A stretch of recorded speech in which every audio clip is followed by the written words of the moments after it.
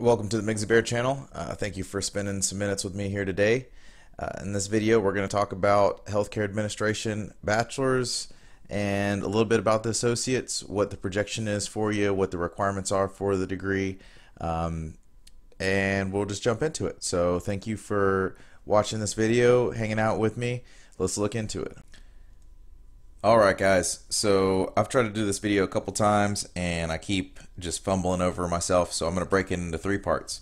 First, I'm going to go over the requirements for the degree and just talk a little bit about what each class is or whatever you need to do to actually graduate with a degree.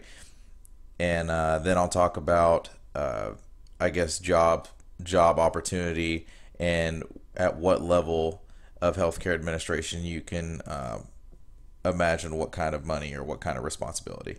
So first of all, let's just look at this thing here. This is my degree audit. I am coming up on finishing this thing finally, which I'm in the end stretch here, so I'm super excited. I'm currently enrolled in 12 credit hours this semester. I'll have 24 credit hours after this Christmas, starting over again. I'm planning on taking 12 in the 12 to 15 in the spring, and then in the summer I'm gonna try to knock out the rest. We'll see how that goes, but hopefully by a little less than 10 months, 9 months in there, I'll be done with this thing. So moving on. Let's see. So you have to have an associate's to apply to this thing for the school that I'm going to. Some schools or bigger schools, I'm sure that you can just start off and apply for this program and get accepted into it and do your thing. So you have to have your Englishes, your composition and rhetoric, and I'm going to do this kind of quick because this is kind of boring. Music appreciation, American literature. Now you can see these humanities, these numbered sections here, just like they correlate with up here. You have to have a certain amount of hours earned, and you can see here the first six categories require 6 hours apiece, and every class is 3 hours, so these are 2 classes apiece. Now these, if you look at these two down here, these required core courses and concentration courses, these are bachelor level classes that I have not taken. So I need roughly just the bachelor level classes, and that's it. These lower level degree requirements, these 221 columns, these are for the associates. So these are associate level classes for the degree requirement. These 2 columns right here are bachelor level classes required for the bachelor. So just a quick explanation here, and it's nothing crazy. All these classes are not that hard. You just have to do them and you have to pay attention to them. So art appreciation, intro to psychology, whatever. Legal environment was actually pretty fun. I learned a lot, and these are basic legal classes. They are nothing like people that go to law school or anything. They're surface level, super superficial, super easy.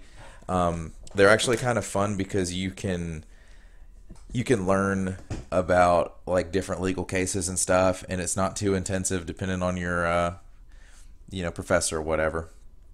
So these are more or less the bachelor level classes that I'm taking right now, the required core courses and the concentration courses. So these are the classes that I need to get done, plus 3 of these down here. So these are the ones I'm working on, currently enrolled in these 2, currently enrolled in these 2. So we'll see how that goes. It's really not that bad. So quick overview. You need an associate's, or you need to get into this program without an associate's at a different school, I guess. Bigger schools might do it that way. You need some Englishes. You need some just BS classes to fill the spot here. And you can read these, I'm sure. I'm just kind of quick overviewing here. Mathematics, got to have at least 2 classes. College algebra had to be at least 1 for me. I'm probably going to do the lazy thing and just get pre-algebra. I'll take pre-algebra, or I'll take these liberal arts maths are so easy. These are the easiest classes in the school. This one right here is like adding and subtracting fractions. Liberal Arts Math 1. It's like, can you do 2 plus 2? That's what this math is. Natural Sciences. I had to take a chemistry. Why do I have to take a chemistry for business degree? You tell me. Intro to Biology. Again, you gotta check the box. Social Sciences, Sociology, Principles of Economics. This is a class that I did not pay attention to. It was super easy. Did not study for. Did not take seriously, and I ended up making a 79. And I was so mad at myself because I could have easily made an A. I was just shooting for a B because I had a lot going on. And that's what you get when you get complacent. You get bad grades. So anyway, general education, art appreciation, there you go, whatever. Some BS classes. These are fun classes. I'm telling you, once you get into at least for me, if you get into your bachelor level classes and you don't enjoy them, then you might want to reevaluate what you're doing, because this is literally not what you'll be doing in your work environment. I currently work in healthcare as a patient access rep. I work in the ER and orthopedics and outpatient registration, and I don't use any of this. I probably wouldn't. I would use general concepts as a manager, but really what this whole degree is for you, or what we'll do for you, is get you into the hospital, get you into maybe a middle management position if you already have prior experience, and give you the opportunity to grow. So it's not going to guarantee you a spot anywhere, and I wouldn't look at it like that. But it will open some doors for you. Personally, I'm looking at federal jobs that I need a bachelor's to apply to. I have prior military experience, so I'm hoping that helps a little bit, and we'll see what happens with that. But just because you get this thing doesn't mean you're going to be, hitting the lick right off the first day. So these are pretty fun classes. Healthcare risk management is okay. Strategic management, I'm looking forward to that one. 3 of these. I hate ethics classes. They're so pointless to me. Everybody looks at things differently. Everybody has different standards. If you can tell the difference between right and wrong, that's pretty much what you need. Regardless if you're doing the right or wrong thing, you know what you're doing when you're doing it. So I don't know. We have to do the hoops though. I've taken some classes on, and I'm just going to scroll through this and let you look at it. I'm going to take some classes, or I have taken classes on different populations and respecting different religions and all this stuff. If you don't know how to not discriminate against people for the way that they look or for what they believe, then you probably need to reevaluate yourself. Just saying. I don't think that's something. I mean, I guess you have to teach it, but I mean, man, if you don't know that, then there's something wrong with you, or you've just been, I don't know, somebody's failed you along the way. But anyway, so I'll leave it right here, and we'll talk a little bit about what the different breakdowns of degrees are. Alrighty, so breakdown of degrees. In this field of work in healthcare administration, it's a lot like any other field, I guess, in that there's 4 different degrees. There is an associate's degree, a bachelor's degree, a master's degree, and a doctor's degree. The associate's degree will guarantee you, well, not guarantee you, but associate's degree will more than likely grant you access into the field. That's kind of what you got to look at it. You get an associate's, you get your foot in the door, you start working, you start learning whatever department they hire you on. You get familiar. About a year in, you're working on your bachelor's, and then once you get your bachelor's, you have a full understanding of what's going on within that department, and then your bachelor's hits. So your bachelor's is a 4-year degree, and what that can do, if you have the experience in the department, or if you've been working in healthcare administration as a new hire or as an entry level position, bachelor's will grant you access to the first level of management. And when you get into hospitals, and when you get into nursing homes, assisted living. All these things have structures and they have levels of management. And management, with my quotation fingers, could mean a lot of different things. You could be in a team leader position, or you could be in a junior manager position. You could be a management assistant. You could have different levels of management throughout the healthcare environment. For example, I work at a very small hospital, and my boss has two bosses, and then it's the CEO. So I have three people in between me and the CEO level of pay grades. And within those levels of pay grades, there's different jobs. So needless to say, it gets a little bit more complex than just you being a manager and then you being the owner of the hospital or whatever. But anyway, so entry level management position, uh, you're looking at with the bachelor's.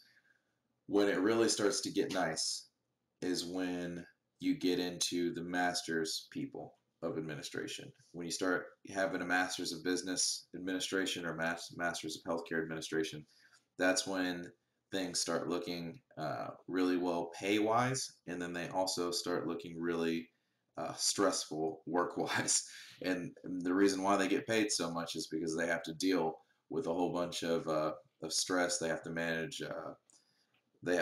projects. Maybe the hospital's adding a parking garage, and somebody's got to oversee that construction.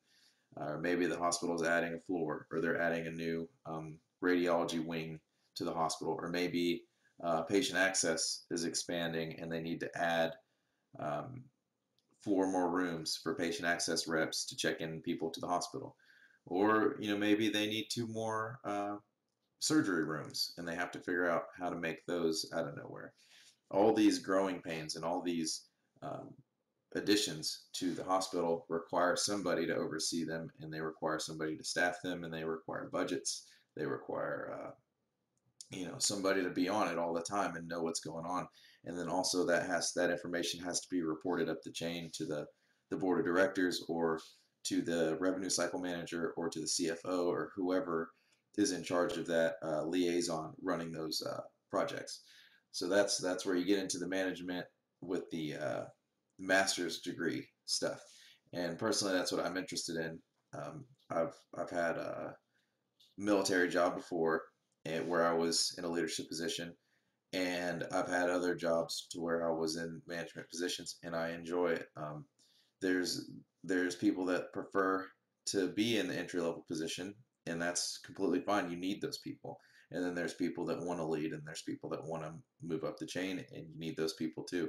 So I'm not saying one's better than the other, but what I desire is to move up in responsibility. I want more responsibility. I want more pay. I want more people. I just want to I want to progress. So that's my own personal thing, and that's where the master's level really gets you, and really even the bachelor's. Um, it gets you a ticket to open, or it gives you a key to open the door to take on more responsibility and to be compensated for it. So that's something to think about. And then, so quick recap: you have associates, entry level; bachelor's, entry level management position; master's, entry level junior administrator. So that's whenever you start really doing the things. And then you have a doctorates that you can get in business or business administration. And to tell you the truth, I don't know a lot of people with doctorates running around doing those type of things. Usually they stop with the master's degree. I don't know why. I haven't talked to anybody really to give you any feedback on that, and I will get back to you on that. But I would imagine it's like anything else. It's just a cap. A doctorate really doesn't do anything for them at that position or at that level. Once they get the master's, they're pretty much they they have reached the educational requirements to not put a limit on their career. And then at that point, it's just how much responsibility they take on, and how much they're willing to push themselves to advance in that career field. So Anyway, this is a quick overcap. Hope it helped somebody. To recap the video here, we went over what it takes to graduate, what you can expect with what degree, and that's about it. So if you have any questions, let me know in the comments below. If you liked it, if you thought any of it was interesting, please comment. The comments really help me out. Even the likes help me out. The views definitely help. But the way that the algorithm works is the more activity there is on one video, the more likely somebody else will see it. So thank you. I appreciate it. Leave me a comment or something, and I'll see you in the next one.